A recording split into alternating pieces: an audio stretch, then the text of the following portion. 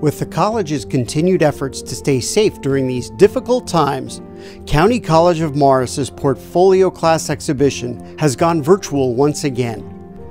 The Portfolio Class represents the summation of all of a student's work from 2 years of creative studies at the college.